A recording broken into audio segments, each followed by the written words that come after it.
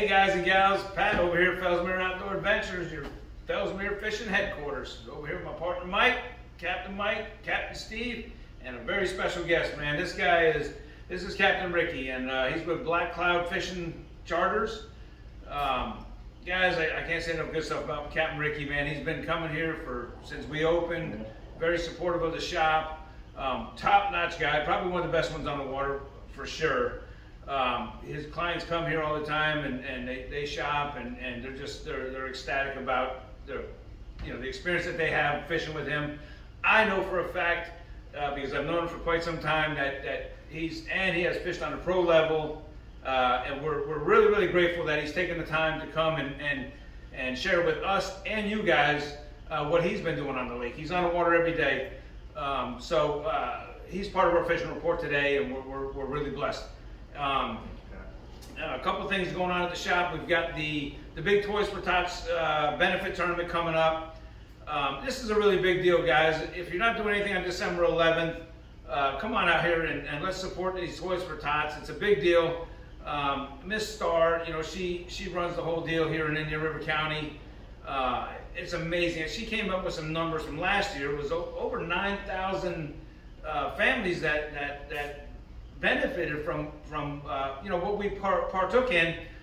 Tons of toys we had here at the shop. The whole shop was full of toys. They came and picked them up, and they all actually went to children that would have never had a Christmas, and that was all because of you guys, man. And wow, that's huge, man. I mean, I'm getting goosebumps right now just thinking about it.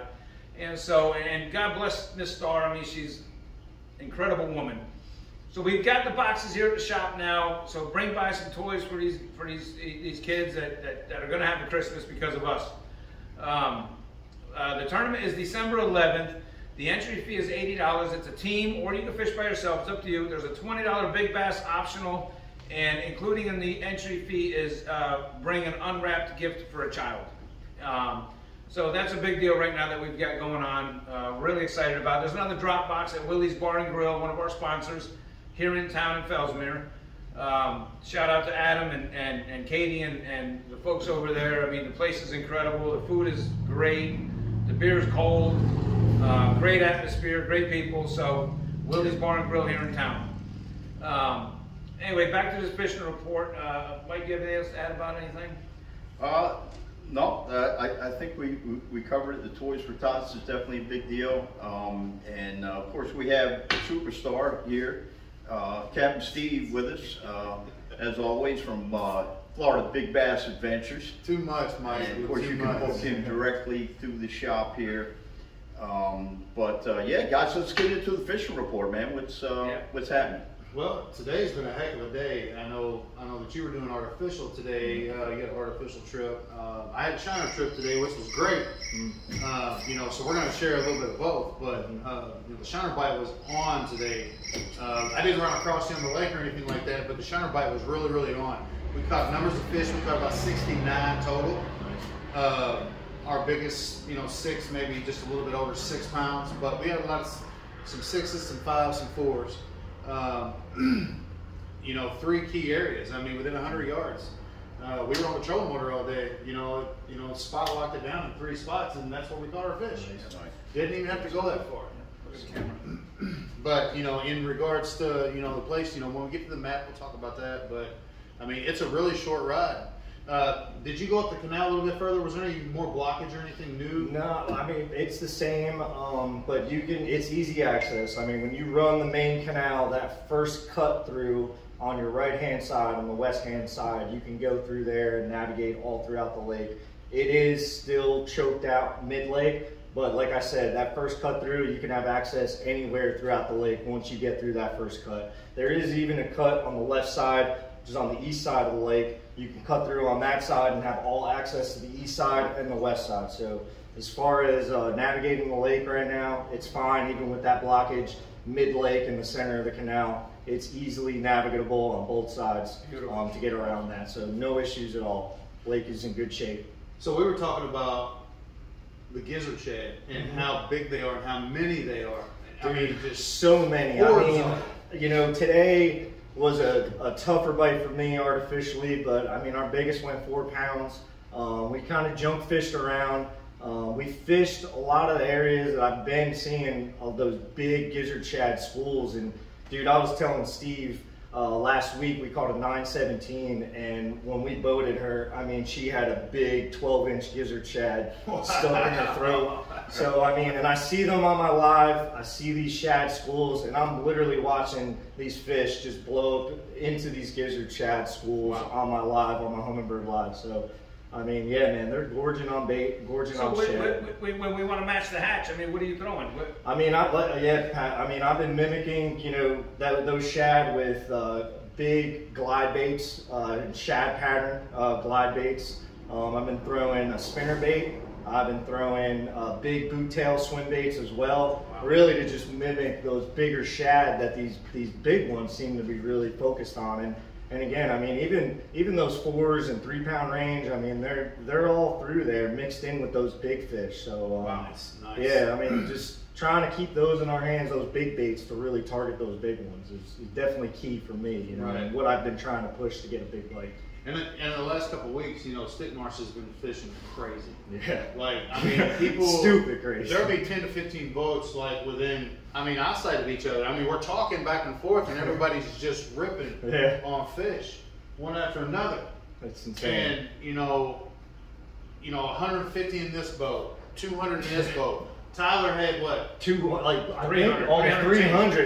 and change. We had 3 guys on the boat with himself, but I mean, over 300 fish. Yeah, I mean, all in the same basin down there. You know, so it's just crazy. Yeah, so moving water. Yeah, and when we, you know, and that's what we've been telling everybody, because everybody comes in, they want to catch fish. Yeah.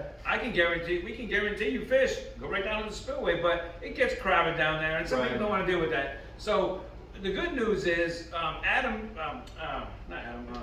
Alan and his brother went out the other day and went up to the north end and fished that back lot. So, when we go to the map, we'll show you guys. There's a lot of fish in that back lot as well, on that ledge and on that flat in that eelgrass. Especially coming into the season. They caught 66. Yeah. And so they didn't have to deal with the crowds down there, even though the water's not running yet, because they're not releasing the water, I don't believe. So, but they were still stacked up in there. It's a great spawning area, and that's good time to start getting acclimated with that area, because we got the spawn coming up. So yeah, and that's a big deal. And all these lakes are so high right now, they got to start moving some water and releasing some water. Yeah. And Mike, how'd you do on Garcia today? Well, I said Garcia, the water was super high. Some of the highest I've seen it in quite some time. And I got to be honest, it was a little bit of a struggle. Had an artificial trip, so we weren't using any live bait or anything. But the bite was tough.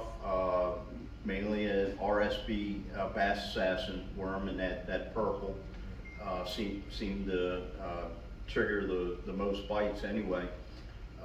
But the water was clean, looked good. You know, grass and everything looks great, but the artificial pipe was a little off there today. Yeah, it's still a little bit off kilter right now, and I think once everything stabilizes, the water goes down, everything stabilizes, you know, and then the winter kind of sets in a little bit. It's going to set these fish up where we're used to seeing. Yeah, right.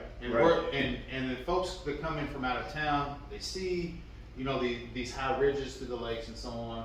Right. Anybody from anywhere knows that, you know, if they come down here in the wintertime, these fish pull up. Yep. You know, to spawn and whatnot, and even the bucks too. Yeah. So they're gonna fish these places. You're gonna be able to catch fish. It's just you know, the weather's been a little quirky lately. Yeah, and the water's not going to stay up. Hopefully it doesn't stay up. They've got to release a lot of this water, because with the spawn coming up, we need shallow waters, right, guys? Yes. So, absolutely. Yeah, that's important. Shallow water, our bottom. Yep. You know, headwaters, those cattail clumps and stuff like that. Those are most of those are money. Yeah. You know, I mean, there shouldn't be those. I mean, I'm sure every fish we've been catching, you know, from the 2 pound range to even the bigger giants, I mean, they're fat and healthy. They are I mean, they're plump. I mean, so they're feeding, they're getting ready for the spawn and for this cooler weather. Like Steve said, I mean, this weather's been a little all over the place. Today was high pressure. I mean, we had a good wind. I was really happy about the wind. Because it did push a lot of that bait up against those hard hydrilla lines, and you know, we were fishing on the outside and punching the grass. But it's definitely, I mean, it's gearing up to go off, man. Yeah. I'm like Any chomping day. at the bit any day right now. Those big girls are going to be chewing. And we've had flurries. I mean, we've had big fish eat, you know, especially post-storm, post-Nicole. So it's really just the conditions that given day. But, you know, even though we say a slow day, I mean, a slow day to us, Right. Right. you know, Right. it's still a good day, you know. You know, I think our pedestal is a lot higher, you know, just because what we see and what this lake, when it is on, what it produces, you know. So a slower day is still a good day out there, for sure. Of course. And outside the lake, what about the road? Some guys have been complaining about the dirt road. I know they've been staying on it as far as grading it. They have, yeah. But with the Thanksgiving deal, I know a lot of the guys had off, so a few days it didn't get graded. What did it look like today? It looked great. I mean, when I drove, you could tell they put fresh dirt down, and they graded it. And FWC has been there on a regular. I mean, there's really not a day that I don't see them there in the parking lot. Right. It's been usually Mondays and Thursdays they're grading. When they're grading it, yeah. Like Mondays and Thursdays usually. Right. But yeah, it's not washboard. They've been definitely keeping up with it. So, you know, trailing your spares, your boat trailer. Yeah, absolutely, man. Yeah. That's it. For sure. Well, the good news is this time we're going to go to the maps, guys. We didn't do it last time. We didn't want to drag the video out. So why don't we go to the maps and the guys will show you what they're doing and where they're catching them. And guys, please just include what you've been using. You know, what baits you've been using and what you think these guys should be using with the days upcoming. Okay. Good.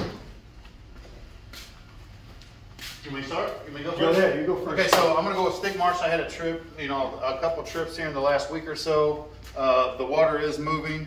The water was moving here at the pump station. Here's the boat ramp, of course. The water was moving here for a couple, 3 days that I found and really caught them here. Square bill crankbait, 2.5.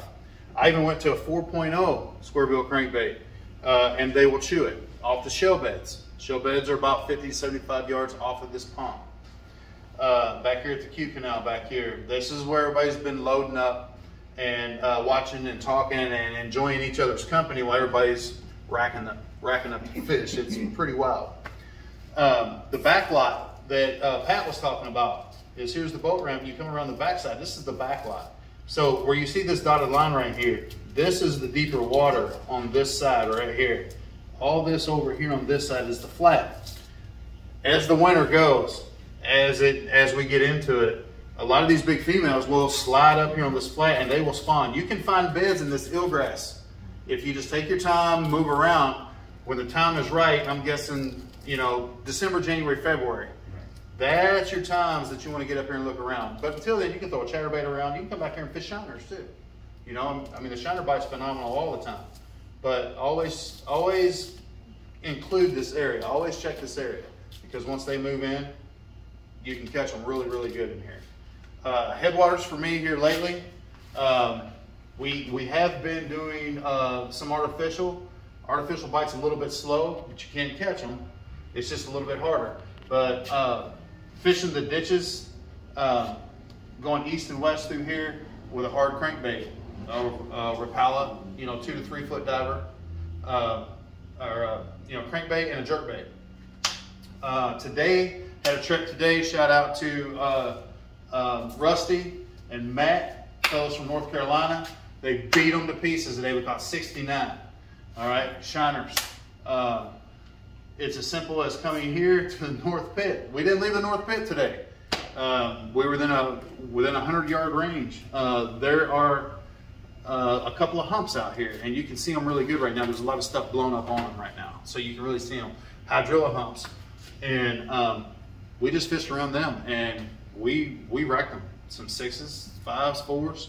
We had a great time. So the blockage is up towards this way, so you can either cut in and come into here, or you can go through the north cut and then cut across this way and hit it. So definitely get around it. Yeah. You're up.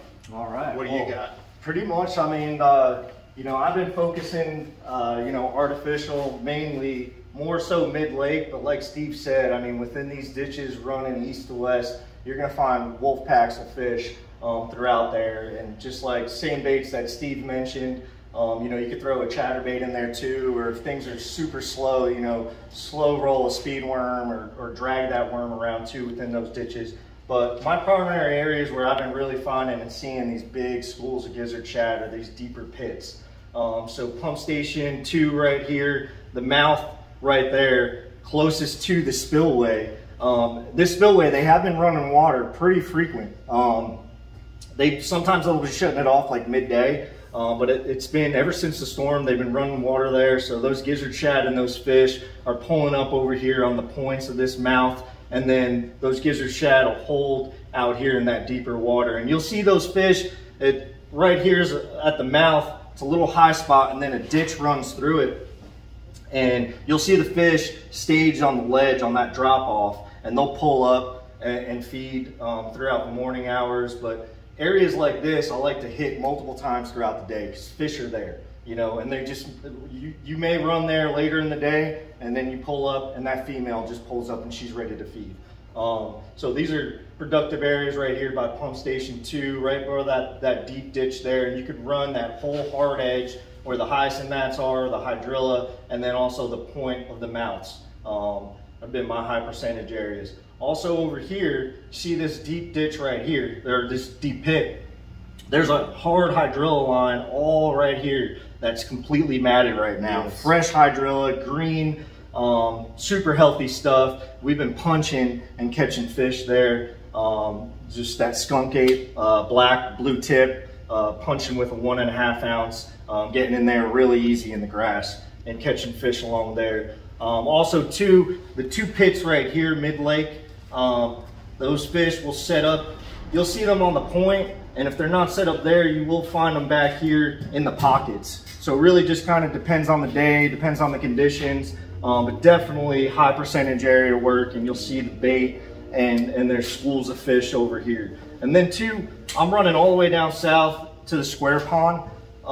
Again, all these deep pits are holding shad, and they're swimming around, and these hard edges right here, the reed lines, have hydrilla about, you know, a boat length out from it, and all productive. You'll see those fish on the hard edge, or they'll be within that grass. So all good stuff here. I mean, I've been catching a majority of my fish on the point here, and then running this west bank over here with that glide bait, with a spinner bait, with a jerk bait, you know, all shad presentations and catching fish. And if it's slow, you know, just slow it down.